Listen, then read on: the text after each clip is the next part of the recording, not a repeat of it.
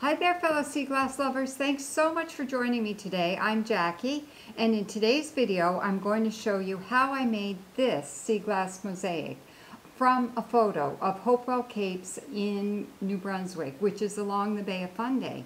And it's a beautiful spot. If you ever get a chance to go, you have to go.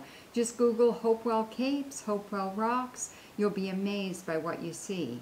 Now, the photos that I'm going to show you today were taken in 2016, and so the landscape has changed quite a bit because the erosion that happens there is quite amazing. So what's really neat about the erosion is that along the Bay of Fundy you get these tide changes that are like 53 feet, and that happens twice a day. So the water goes way up and way down. So what happens is you get a lot more erosion along the bottom of the capes than at the top of the capes. So you get these formations where it's kind of skinny on the bottom and fatter up in top, and there's still vegetation growing up on top.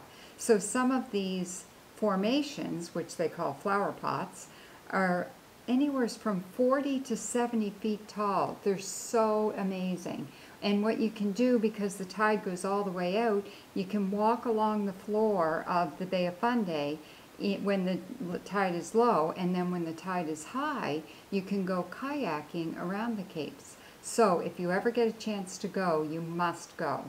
So here I am, sitting in Nova Scotia, creating a New Brunswick scene using Prince Edward Island sea glass.